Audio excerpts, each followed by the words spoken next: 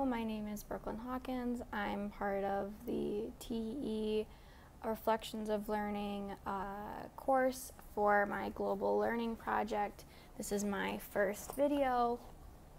Okay, so my own culture is that I'm from a small town in Michigan of the United States, and I grew up within a village less than about 2,000 people, so I knew everyone, and in a small public high school.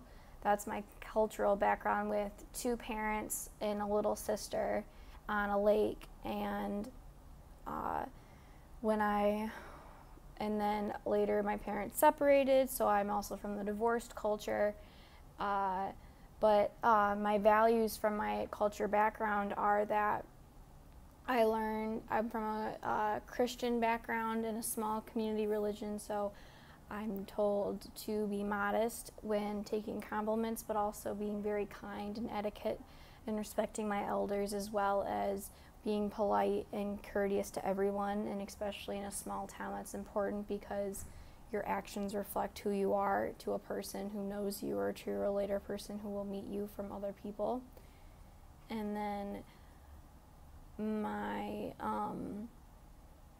my culture is the generation that lives in the United States and is from a small community, but also sharing modest American values. My dad taught me that he was taught from his father from a generation to generation, was the phrase, work first, play later. So I learned to put all my responsibilities and my things I needed to get done first, so that I could enjoy life when I had the opportunity to, and to always stay ahead of the game, because life is a competition, as my mother always says.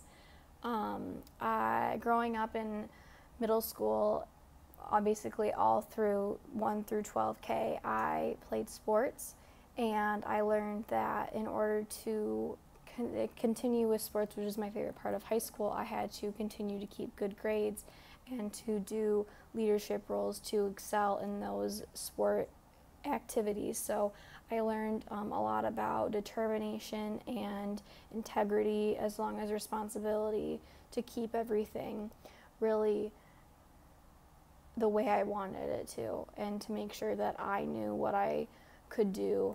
And if I did excel, especially in a certain sport, and I was complimented or praised for it, I was taught to accept the compliment, but always accept it with modesty, and also compliment the other person back, thanking them, just to keep a really cordial relationship with everyone. I thought that was really important growing up, because later in life it taught me how to interact with people, even if I didn't really agree with them, is what I want to say.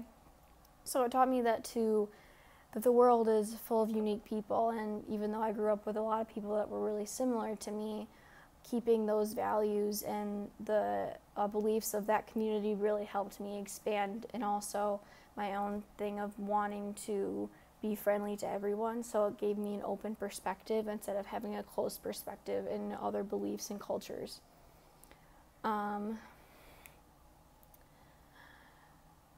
My person I was thinking of is a friend's roommate, and her name is Li Zui, and she's from China.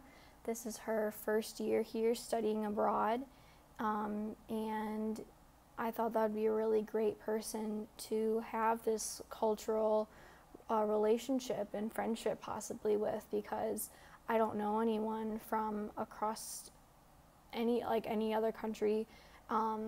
I never left the country before, and China is fairly large and is very far away, so I thought, what better person that has a different perspective than I do to really grasp the full concept of this project. It definitely will take me out of my comfort zone. My roommate's friend, who I know Lee from, said that she doesn't speak English well, but she tries really hard, which I really encourage, and I will definitely am impressed that she's so determined to learn English. She has to, of course, but that she wants to do so well and excel in that. And From just having small talks with her, especially asking her about this project, she seemed really eager. She really wants to indulge herself, I think, in the American culture and to understand everything that is here. And I also want to understand everything's there because that would be a really great experience and we might find something really similar with each other even though we're from across the world. So I'm excited to have my plans with her.